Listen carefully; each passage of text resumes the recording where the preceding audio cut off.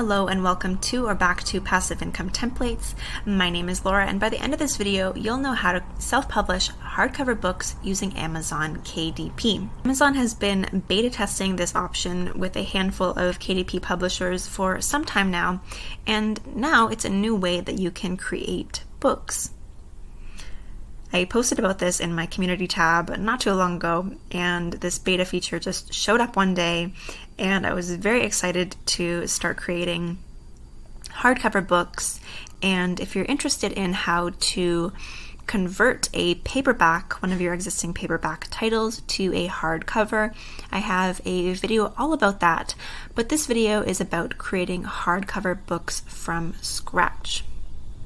These hardcover books, yes, they are a little bit more pricey to create, but these are really great for kinds of keepsake memory books. Think special occasions or any other kind of book that would be a little bit more durable than the average paperback.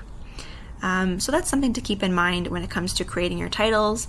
I will do a video about hardcover niches. If you are interested in that, let me know if that's something that you would like to see. So I'm going to go ahead and click on this hardcover option right here, and straight away you'll see that you've got hardcover, hardcover, hardcover. So for the most part the submission panel is the same. There are a few slight differences when it comes to uploading your titles. Most of them you will see on the second and third page here, this hardcover content and hardcover rights and pricing. So I will go ahead and fill in this information, and let's take a look at this second tab. When it comes to selecting an interior trim size, what you'll notice is that there are far fewer options when it comes to hardback books as of right now. So the smallest you have is 5.5 by 8.5 and the largest is 8.25 by 11. Both of which will need a little bit of adjustments if you have a 5 by 8 paperback book or an 8.5 by 11 paperback book. Like I said, that video that I created is very helpful for helping you make those adjustments. You can use Canva Pro's magic resize feature. It's really helpful for getting your interiors just right. But let's go ahead and create a 7 by 10 hardback book. And what I'm going to do is go over to Amazon's KDP cover calculator. And I'm going to go ahead and fill in all the appropriate details. So of course I want to create a hardcover, black and white paper. Let's go left to right. This is limited to, it's mostly left and right available for most countries. There's a limited number of languages that you are actually able to print right to left, but for now let's just stick to left to right, and let's select our 7 by 10 interior trim size. And for the purpose of this video, let's just create a simple 100-page interior. The minimum that you are able to do with a hardback book is 76 pages. So we're going to calculate our dimensions over here. This is a lot of information to digest at once, especially if you're used to creating paperback covers. Don't worry, what you really need to know is the width and the height. So we're going to plug those numbers into Canva. Just make sure that when you plug in your dimensions in Canva, you're choosing inches, not pixels, and generating your design.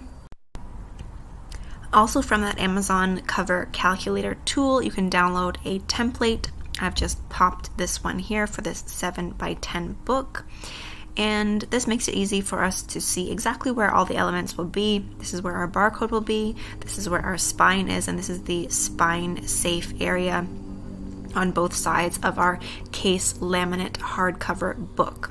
So this means that the artwork, the design, will be printed directly onto the book itself and not on a dust jacket. So what I'm going to do to complete this cover is to, whoops, this has become part of the background now, so I'm going to detach this from background. I'm just going to size it and just crop it so that I can keep it within plain view. I'm going to put in a nice background. Maybe let's make it a little bit nice and fall-like because it is autumn right now.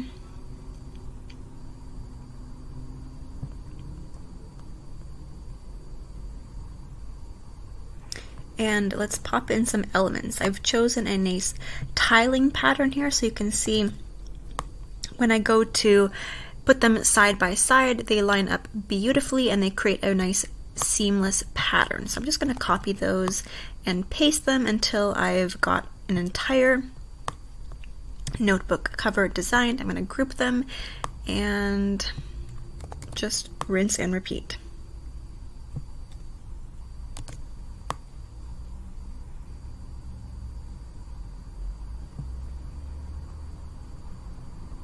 It's just a little bit hard for me to see what I'm doing at the bottom here, so I'm just going to move this one out of the way and make sure everything is lined up. So there, it's looking good. Let me just move this out, get this back to where it needs to be. And when it comes to making sure that I've got everything where it needs to be on my cover, I'm just going to put in a little bit of a guide here. And then I'm going to fill in some text. Just popping in this pre-made option here. And what I will do is I will size it over until I can see that I've hit the middle with this one. So let's just put notebook hardback, just for the sake of this video. And I'm going to bump that up somewhere to the top, just above the top middle.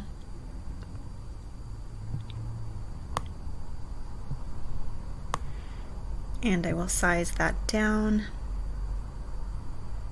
And just going to double check again to make sure this is exactly where it needs to be. And I will go ahead and delete my guide element, and I will go ahead and then download the PDF print version of this book, and I will show you what it looks like once it's uploaded to Amazon KDP. For the interior, I'm going to create a really simple design with bleed, so you can see the dimensions that we've got going on here. And I'm just going to create something that matches the cover. I'm going to use the same leaf element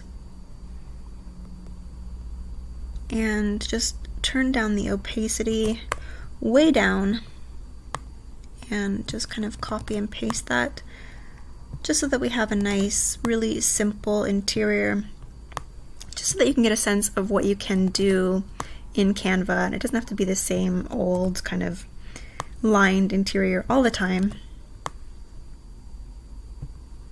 And now that those are all in place, I'm just going to go ahead and lock those together so they don't get in the way. And I'm going to input a line. I'm going to go a little bit darker than what I would normally do for a notebook, just so that you can see what I'm doing on screen. And I'm just going to copy and paste where I want the top, where I want the bottom.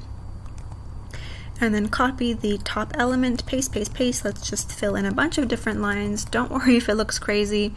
And then highlight those all, and then select position, tidy up, and we'll be able to reposition this back to the center, and our page is done.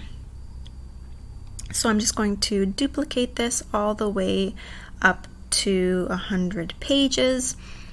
Because that's the size that I selected for my cover. It's designed to accommodate 100 pages, and that's the most that Canva will allow me to create. Otherwise, I would have to stitch together different pages, which is totally something that you can do, but you would have to use a tool like I love PDF or pdfjoiner.com, something like that. So those are of course available to you. I'm just going to create a very simple 100-page journal for the sake of this video. And once this is all done,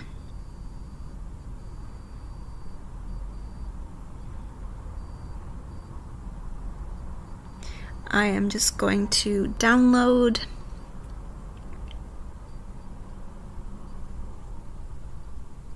PDF print and show you what this page looks like in Canva. And of course, I'm going to have to switch over my settings to include with bleed. Here is our finished hardcover book. Here's what it looks like when it's ready to preview on Amazon KDP. As you can see, we've got no errors that are coming up. And all of our pages with bleed look great. And when you're ready to approve and move on to the next tab when it comes to publishing your book, you'll notice that there are quite a few less options when it comes to the countries that you're able to publish these hardcover books in as of right now. Perhaps this will change in the future when Amazon has more capacity in different countries. But for now, there's plenty of options, and this could be a really great way to expand the types of products they're able to offer to your customers. So let me know if this was useful to you. I hope it helps with creating your hardback books. If you found value in this video, give it a thumbs up, subscribe for more tips and templates for making passive income with print on demand. Thank you so much for watching, and I will see you in the next one.